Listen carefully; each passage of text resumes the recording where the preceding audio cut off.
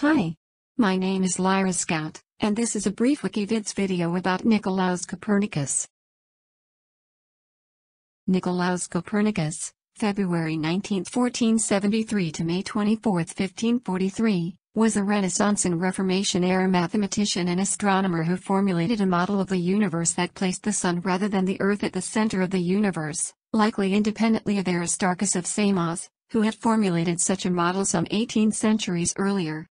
A publication of Copernicus' model in his book De Revolutionibus Orbium Coelestium, on the revolutions of the celestial spheres, just before his death in 1543, was a major event in the history of science, triggering the Copernican revolution and making an important contribution to the scientific revolution.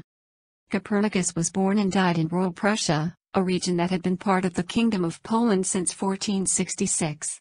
A polyglot and polymath, he obtained a doctorate in canon law and was also a mathematician, astronomer, physician, classics scholar, translator, governor, diplomat, and economist. In 1517 he derived a quantity theory of money, a key concept in economics, and in 1519 he formulated an economics principle that later came to be called Gresham's law.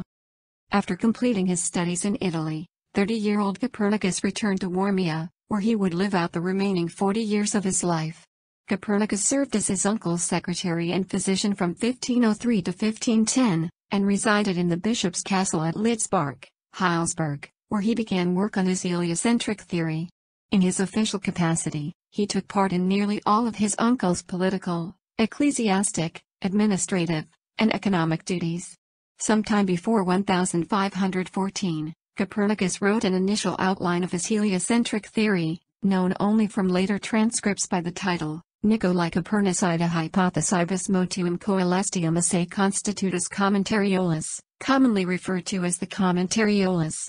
It was a succinct theoretical description of the world's heliocentric mechanism, without mathematical apparatus, and differed in some important details of geometric construction from De Revolutionibus, but it was already based on the same assumptions regarding Earth's triple motions. In 1510 or 1512 Copernicus moved to Frombork, a town to the northwest at the Vistula Lagoon on the Baltic Sea coast. In 1514 he purchased the northwestern tower within the walls of the Frombork stronghold, from which he conducted over half of his more than 60 registered astronomical observations. The results of his observations of Mars and Saturn in this period, and especially a series of 4 observations of the Sun made in 1515, led to discovery of the variability of Earth's eccentricity and of the movement of the solar apogee in relation to the fixed stars, which in 1515 to 1519 prompted his first revisions of certain assumptions of his system. About 1532 Copernicus had basically completed his work on the manuscript of De Revolutionibus Orbium Coelestium, but despite urging by his closest friends, he resisted openly publishing his views, not wishing to risk the scorn to which he would expose himself on account of the novelty and incomprehensibility of his theses. In 1533, Johann Albrecht Widmanstetter delivered a series of lectures in Rome outlining Copernicus's theory. Pope Clement VII and several Catholic cardinals heard the lectures and were interested in the theory. In 1542 Copernicus finally agreed to give the Revolutionibus to his close friend, Tiedemann Geiss, Bishop of Helmau, to be delivered to Rheticus for printing by the German printer Johannes Petraius at Nuremberg. A publication of Copernicus' heliocentric theory had a profound impact on the history of science, and launched the Copernican revolution. Toward the close of 1542, Copernicus was seized with apoplexy and paralysis, and he died at age 70 on May 24, 1543. Legend has it that he was presented with the final printed pages of his De Revolutionibus Orbium Coelestium on the very day that he died, allowing him to take farewell of his life's work. He is reputed to have awoken from a stroke-induced coma, looked at his book, and then died peacefully.